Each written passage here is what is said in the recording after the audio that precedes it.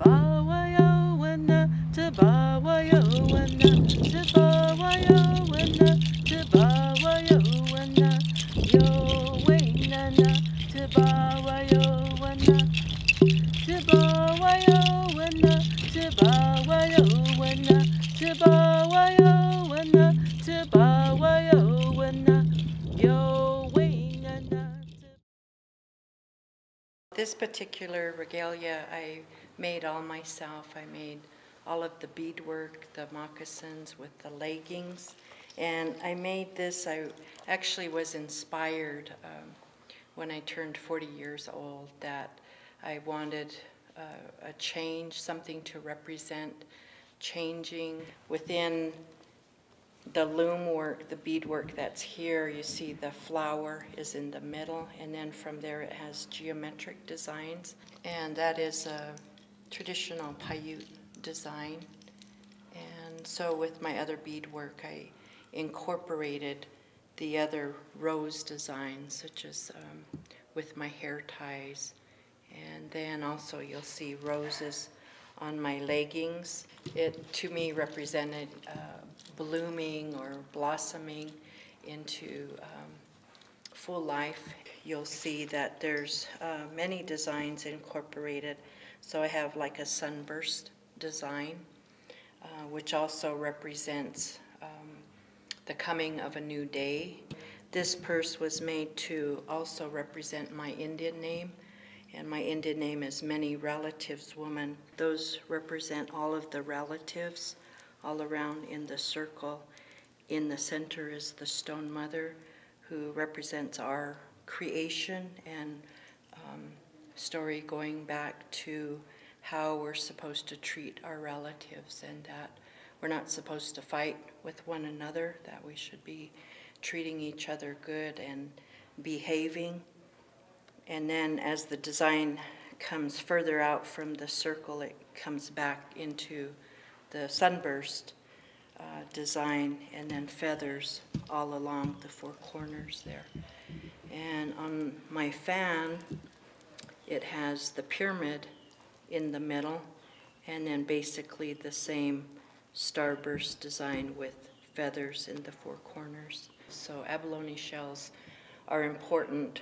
We used to trade for abalone a long time ago, and with the abalone, they say it's like a mirror, like a reflection. So if there's anything such as bad intentions or anything negative, then as a mirror it bounces back to wherever the source came from.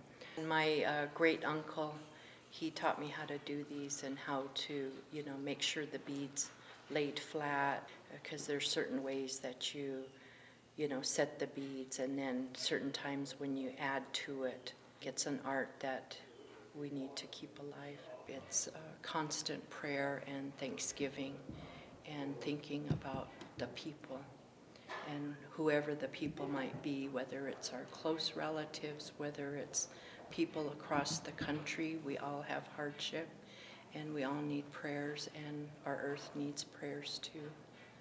So that's what a lot of the designs here represent. My mother was from here, Pyramid Lake, Paiute. My father was from Schurz. So I'm a full-blooded Paiute Indian. And I got into the dancing because my mother always danced. She was one of the original dancers from here in Pyramid Lake. And in them days, they didn't have powwows. They had pageants. And I would go to the pageants and watch them dance, all my elders, and they never wore beads, didn't carry feathers, things like that. It was just plain, because when these are dresses that the elders wore when they were working, cooking, whatever they were doing. This is the old style Paiute dress. It's made of cotton, floral print, the rick-rack or ribbon they used a lot. So what we do is we try to carry on and teach our young kids the art the way the styles were. You know, you don't see too many of these dresses. Even in the powwow, you know, when you go powwow, you don't see too many of them unless they have some kind of a special or, you know, something like that. Especially on hot days, we don't like to wear our buckskin. We gotta have the cool cotton dresses. I wear 2 feathers because I'm married. Usually those single women wear 1 feather. On my fan, I have a emblem of the American flag. That is because of my husband, who is in the service, and that I carry in honor of him. And when you go on the circuit, or what we say circuit, we go different powwows, you can get out there on an intertribal and you never see anything that are alike. They're always different color, different shapes, everything's different. No 2 things are alike in the circle. My mother made this dress, and she has been, she left this, went to the Happy Hunting Grounds about 20 years ago, so, and this was made about maybe 15, 20 years before that. Everything is hand beaded, everything is hand sewn. And the beadwork on the dress up here where the fringes are hanging, that is our family emblem that we have. This is smoked buckskin, that's why it's tan. But if it was just plain buckskin, it would be white. Most of the people up in the north, they have the white buckskin. And the fringes on these are short.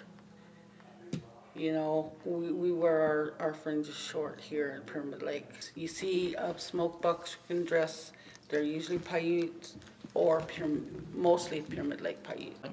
The 2 feathers I have on top are representing, one goes to my family and one for the Creator.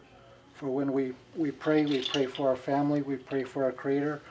The hairpiece on top is porcupine hair, the roach.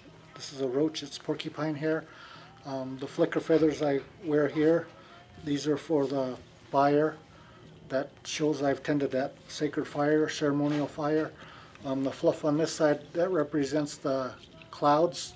When we look up at the clouds, we see these fluffs. And a lot of times we revere the eagle because the eagle is the one that flies the highest and he's the closest to the Creator. So we revere the eagle, and with the eagle feathers gives us strength. We use it to keep time with the drum. And the deer is a very strong-legged animal. It gives us strength in our legs. Also the Angora that we have on the back. We also wear Angora because the Angora sheep is a very strong-legged animal also. So we use that to keep strength in our legs. My leggings, we use these wintertime to keep our legs warm. They're made out of the deer hide. Same with my front breech, it's deer hide. A long time ago we used to use a shiny rock they call tabishi, representing the reflection back that people have when they see you. They reflect back that good feeling that they have when they watch you dance. I carry a small medicine bag. This is carries my medicine, whatever that I think I might be needing in a certain time, I'll have in here. And the white medicine wheels represent the Ibi, and the red medicine wheel that I have on my sleeve here on this side, this represents the Pishapi. This is a red paint. The breastplate I wear has a basket design in the center here. The basket design represents both sides of my family. I have basket makers on both sides of my family. I carry a eagle fan. This is like our shield. This is what shields us from different things that might harm us. This is part of our shield. And the white horse hair that I have on here, this represents the white horse that flew over the valley during a ghost dance during the 1800s, late 1800s, and that represents that white horse. It was part of Wovoka's medicine, and the white rabbit fur that represents the old style dancers. They used to wear rabbit skirts, white rabbit skirts. And then my staff is beaded with a basket design, and the white eagle feathers, or bald eagle feathers, they too represent that white horse that flew over the valley. These two feathers here, these were given to me by the man that did the coming out for me. He gave me these two feathers when he did my coming out at the Spirit of Avoca Days Powwow in 2009. So these were given to me by Mr. Sam Johnson. The staff is with me for life. It's a partner in life. We braid our hair and wrap it. This is a northern style braid that we have in our hair. A lot of these things are incorporated from the northern people, Lakota people, the Cheyenne people, Arapaho people, the northern tribes, like the Crooked Lance, that's incorporated from the Lakota people.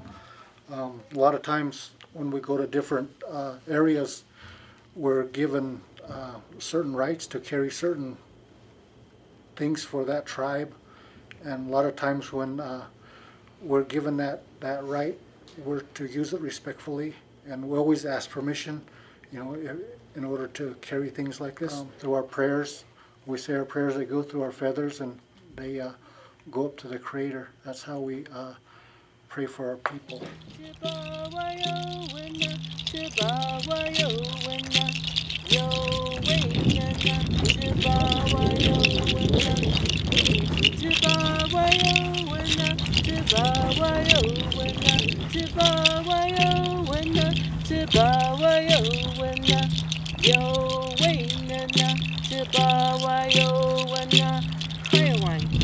That was a circle dance. This is one of our oldest dances we have here in the valley. These dances are, they say they were given to us by the Creator. We call Enoch our Father. It's called Our Father's Dance. This dance was given to us back in a time when Avoca was having his dream about helping the people, and this was one of the dances that was given to him by the Creator to help our people, and we still use it today.